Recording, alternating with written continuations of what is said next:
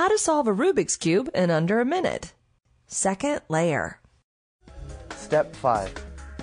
Second layer. Now we've begun to solve the second layer. To do this, we take the edge piece and the corner piece and connect them together into the second layer.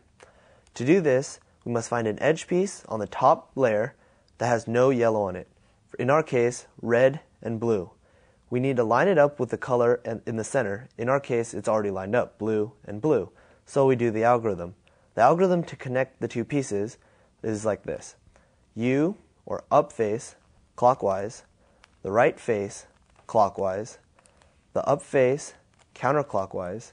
And the right face, counterclockwise. Now the two pieces are connected. The next step in inserting them into the second layer is the same as the last step. We look at our white corner, which is on the right face, so we have that facing you. Then you do the algorithm. Turn the up face counterclockwise, the left face counterclockwise, the up face clockwise, and the left face clockwise. Our next step is to connect another edge piece and another corner piece. In our case, we're going to take the green and red edge piece and connect it to the green and red corner piece. Because we got lucky again, our red edge is connected to the red center, so we don't have to make any turns before our connecting algorithm. The algorithm, once again, is up clockwise, right clockwise, up counterclockwise, right counterclockwise. Now we do the same algorithm from the last step, putting in the corner. The corner is on the right side, so we have that facing us. The algorithm, once again, is up counterclockwise, left counterclockwise, up clockwise, and left clockwise. Now we have inserted two edges into our second layer. The next thing we're going to do is find another edge piece on the top layer with no yellow on it and line it up with its color. In this case, we have orange and green. So we'll turn the top to line it up with its color. Now we can perform the algorithm to connect the edge and the corner piece.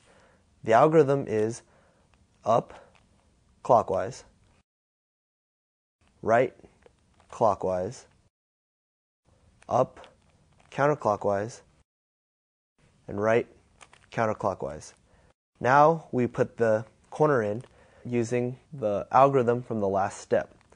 Once you find that the white stickers on the right side, have that side facing you. The algorithm is up counterclockwise, left counterclockwise, up clockwise, and left clockwise. Next, find the last edge piece on the top layer with no yellow on it and line it up with its centerpiece. In our case, it's the blue and orange.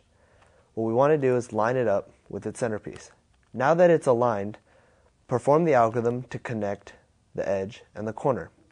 The algorithm is, once again, up clockwise, right clockwise, up counterclockwise, and the right counterclockwise.